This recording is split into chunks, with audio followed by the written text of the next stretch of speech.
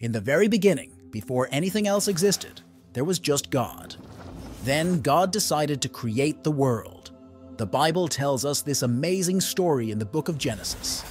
On the first day, God said, "Let there be light," and light appeared, separating day from night. God saw that the light was good. On the second day, God created the sky. He separated the waters under the sky from the waters above the sky. On the third day, God gathered the water under the sky into one place, and dry land appeared.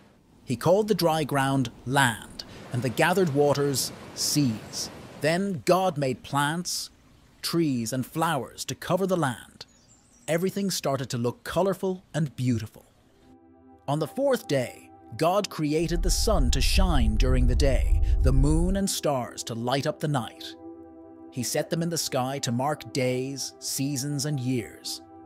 On the